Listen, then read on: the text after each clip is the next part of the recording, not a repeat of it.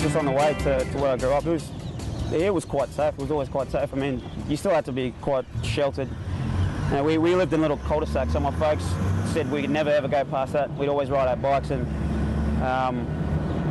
you had to be, I guess, protective, but with good reason. I mean, the one time we actually ventured out with our bikes past the cul-de-sac, we went to the oval just behind our house. We had our bikes stolen, so we never did it again.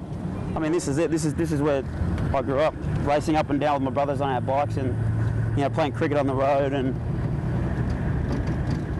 it's a good place, this one. I played backyard cricket. That was the only thing I played. I had to go to church on Saturday, so we couldn't play any sport. So backyard cricket after school was it for me. Frank played a big role in my career just because he, he's probably the one player that I watched a lot of as a young kid growing up. He's the one that taught me how to pass from left to right. I could only pass in one way, so I guess I owe him a lot.